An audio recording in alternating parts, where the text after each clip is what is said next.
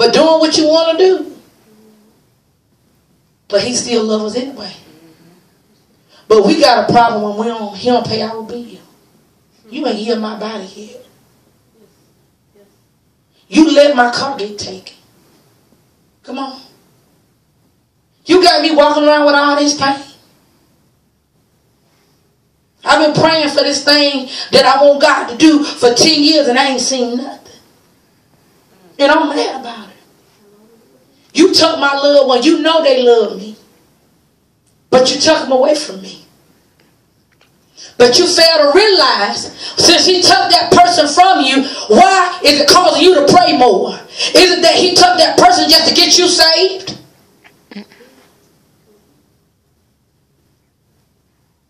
But we'll say, but I love God. But in one mouth, we'll sit up there and do all this murmuring and complaining. But what did he do when the church got ready to crucify him? 1 minute, Hosanna, Hosanna. King of kings, Lord of lords. Them same people crucifying. He ain't my king. Crucifying. And he said, Father, forgive them. For they know not what they do. He said, but I love you in your mess. He said, and you just not getting saved. You 40 years old and you just not getting saved 4 years ago. What about them other 30-some years you was walking around here and I ain't struck you dead? We forget about that part. That's love. But you think just because you're going through a situation with somebody and you want to quit and you want to murmur and complain, and he said, all I'm asking you to do is just to love me back. I gave to you first.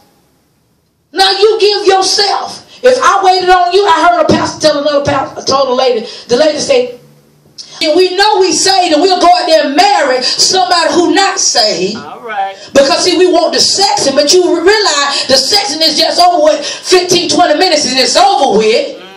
But then you realize then the next thing you know, stuff going on in the household that you don't like. I'm tired of dealing with this mess. But see, when he told you to wait, only thing you just with, I just want to get in the drawers and I don't want to be sinning no more. Let's be real. All right. So then now when you feeling some kind of way in this marriage and you saying, God, I'm praying, I don't got myself together. This man getting on my nerve. He's stopping me from going to church.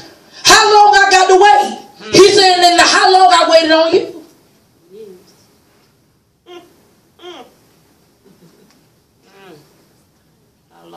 How long? See, that'll make you wait on God. Yes, it will. Because see, we'll sit up there, them couple minutes of pleasure. You've been on forgot about that once you're going through all this arguing and fighting and all this other stuff. Right. You forget about all that. See, then you got to wait till God deal with that person. Because he waited on you. How many times people tried to get you saved and you didn't get saved right then and there? I know plenty of people came to me, I'm going to hit it right now. So you think because you say your spouse supposed to automatically get saved. Then God said, wait a minute. Now you said for better, for worse. This is your worst. So now you got to wait on. Wait till the Lord bring him in. Because the Bible said that saved spouse will draw in that other spouse. So that means you sure enough got to do some dying.